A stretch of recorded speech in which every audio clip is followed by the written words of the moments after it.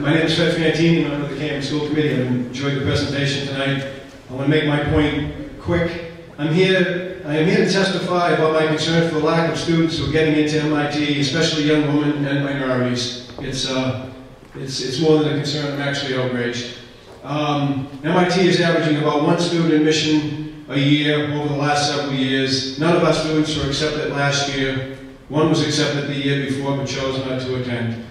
MIT also has a program known as the MICE program that is specifically geared towards Hispanics and blacks. And the high school reports to me that no recollection of any of our children has been accepted into that program over the last 10 years, maybe one person this year. My point in mentioning those two above, and I have a lot of other things that I could talk about, but my point is that the relationship that MIT, as far as I'm concerned, that has with Cambridge Ridge and Latin, to me, is for all intents and purposes non-existent. MIT would proudly point out that their acceptance is based upon merit.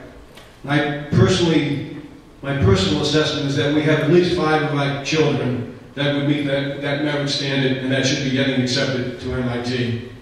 But let's say the reason that our children are not getting accepted is because our science and math curriculum is not strong enough. Well, if that's the case, let's admit to it and let's get to the business of improving it with MIT's help.